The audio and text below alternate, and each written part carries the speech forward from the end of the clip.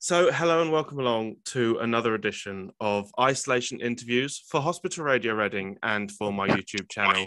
And I'm super excited to be joined by a legend in the form, an icon even in the form of Christopher Biggins. How are you, Christopher? Well, as icons go, very well. And I mean, how have you been over this last couple of years? I mean, obviously it's been tough for a lot of people, but how have you coped with it all? How have you been affected? Well, the first lockdown I loved.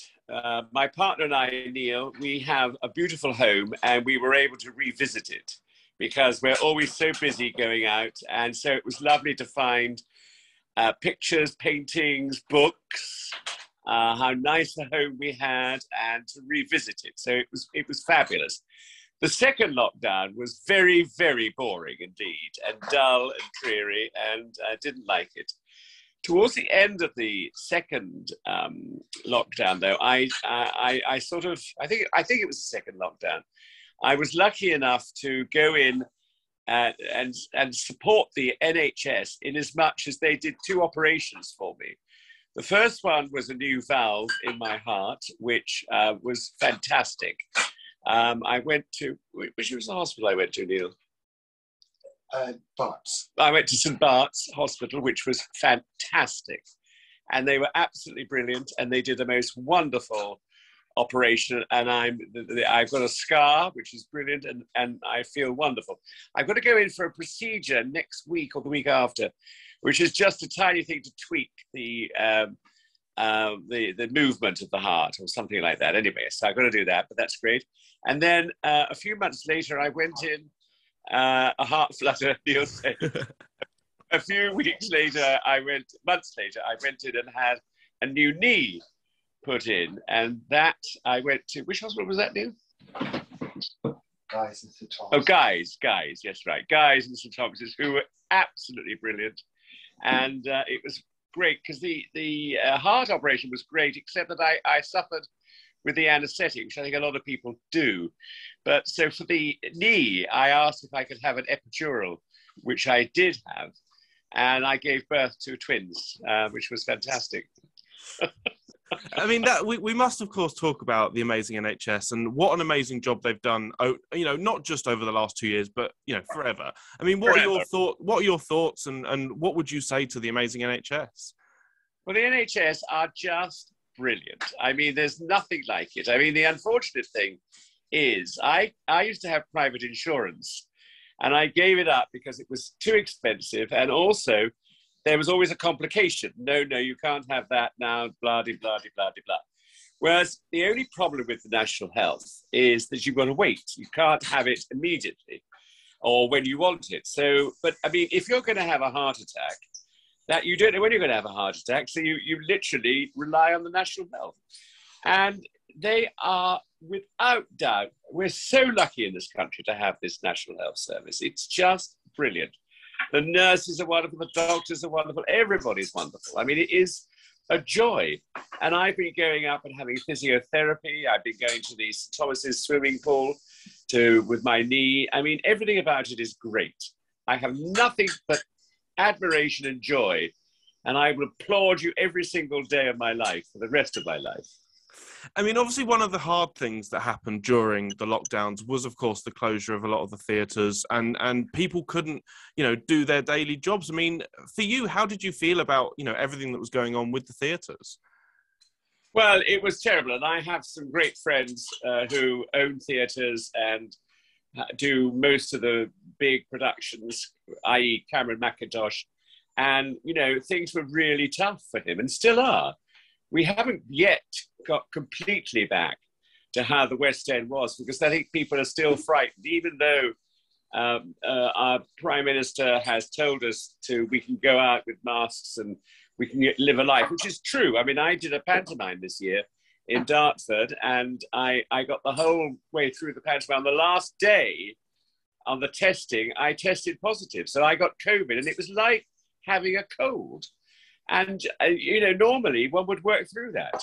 And I think that's what you've got to do with COVID, is you have to say to yourself, it's this, we've got to live with this forever. I mean, it's like another version of flu or a bad cold. And we've just got to admit that and just take your injections and do whatever you feel right and good about. And that's what it's all about. And I mean, of course, pantos are a big part of your life. For you, what is it you love about the getting up on stage and playing the Dame? What is it that for you that brings that to that makes it so fun?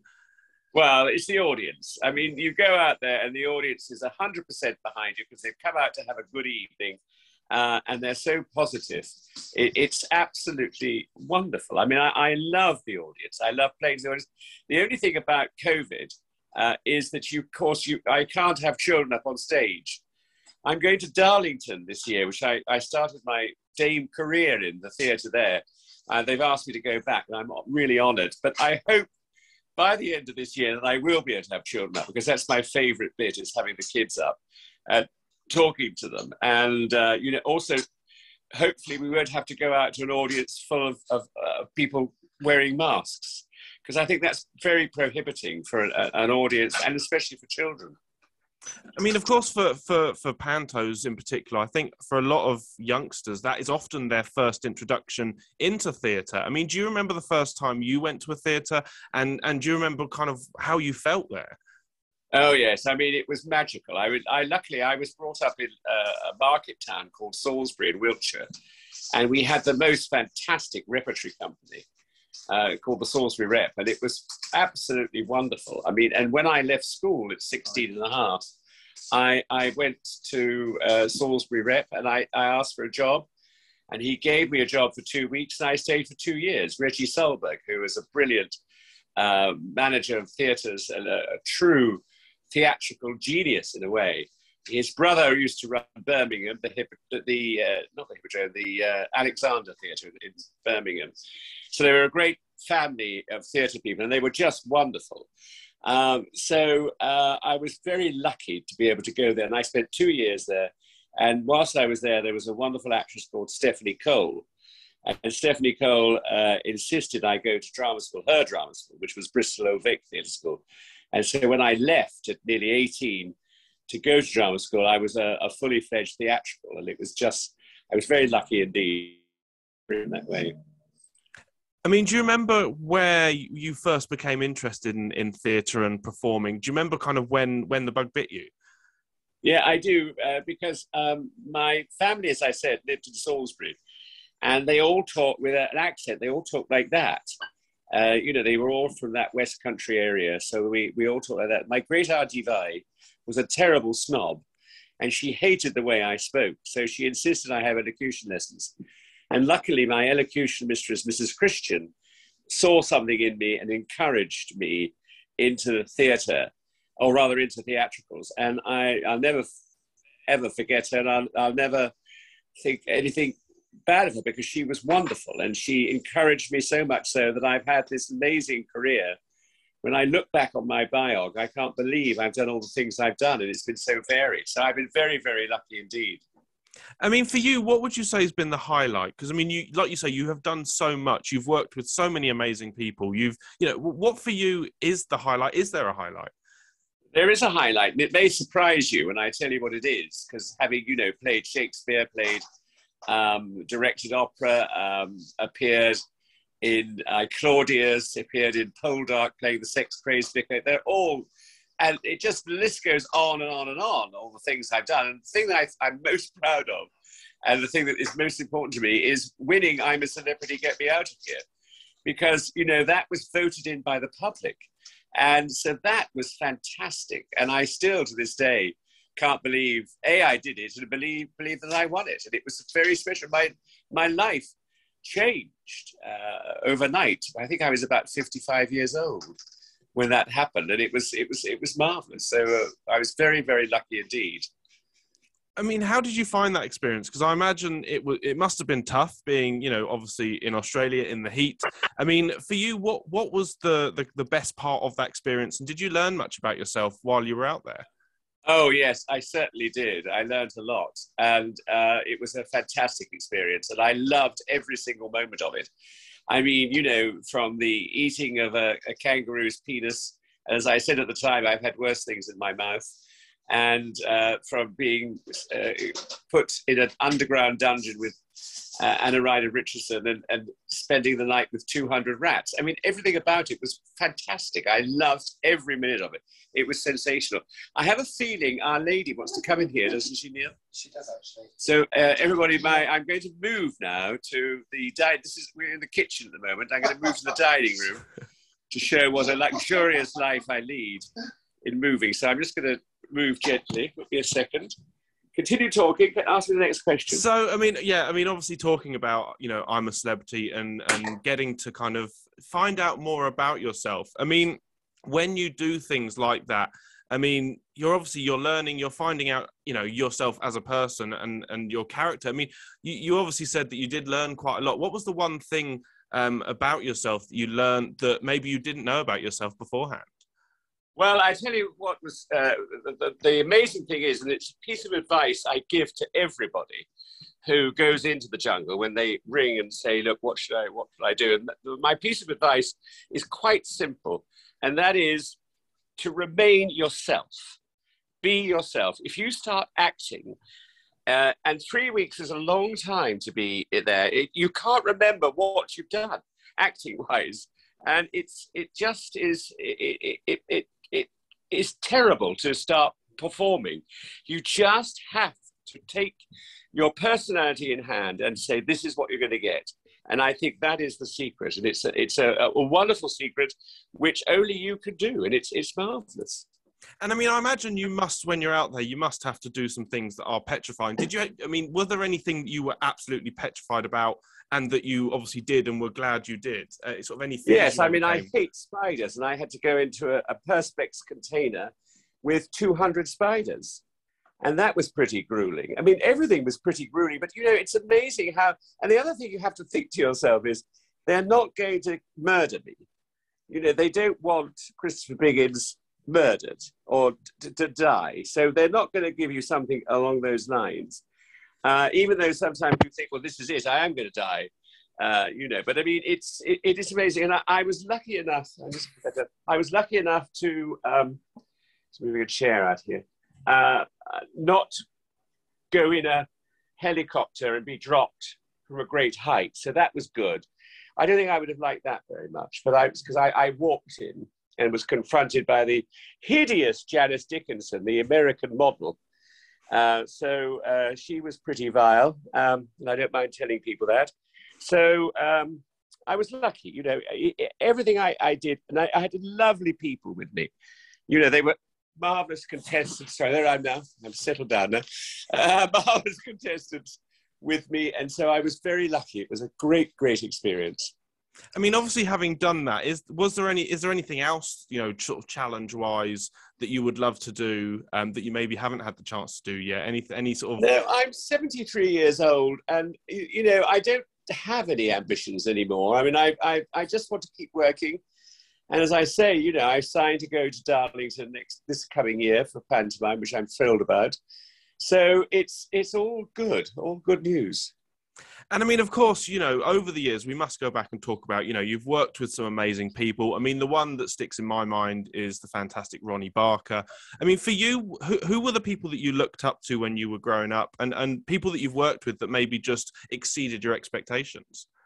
Well, I mean, I've been lucky enough to meet so many wonderful people. I mean, it's been fantastic. And I relish every moment of it. Everybody has been marvelous. Ronnie Barker was fantastic, as was Richard Beckinsale. It was terrible when he died. I've loved working with so many people. And my list of people I don't want to work with ever again is very small. I think it's probably only Janice Dickinson, because she was such a cow. So that is all really. I mean, I've worked with, in a small way, my very dear friend Joan Collins, who is extraordinary, and we just celebrated her 20th wedding anniversary with a huge party at Claridge's, and she is amazing. And through her, I've met some wonderful people. Staying with her in America, I was invited to a George Burns, the very famous American comedian, 97th birthday party, which was very exciting. And he was on my table, as was my hostess, Barbara Barbara Gary. Barbara, oh, it'll come to me in a minute. But thank you, Neil's coming back, my carer out there, Barbara Davis. And but on our table next to me was Shakira Kane, who was a friend, and then next to her was Frank Sinatra. And I thought, my God, Frank Sinatra. And I had a long conversation with him. And I thought, if my mother could see me now, she'd die. I mean, it would be wonderful. No, it wouldn't be when she died. But I mean, it was a wonderful experience for me to meet such a huge star and to talk to him. I told him that about 8 years before I met him, I played Nathan Detroit in Guys and Dolls. And he said, you know, Christopher, so did I. And I thought, this is it. I can die now and go to heaven.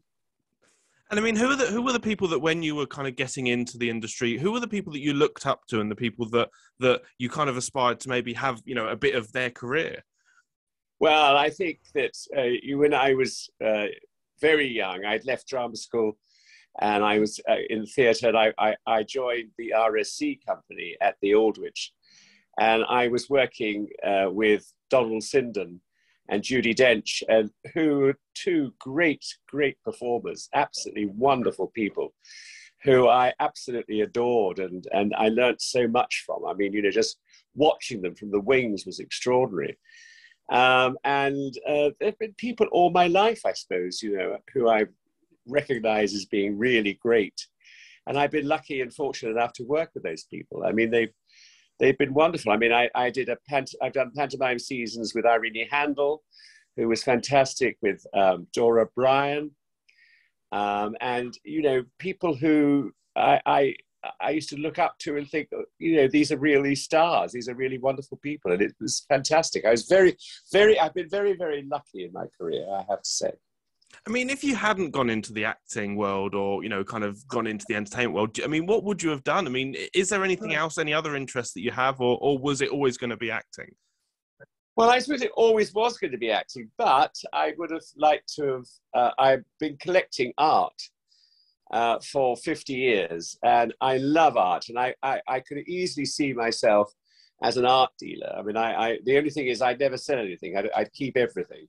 And so that would be impractical, but I do love art. I also love traveling, so I could have been, I could be a travel agent, I suppose. I mean, I really enjoy that.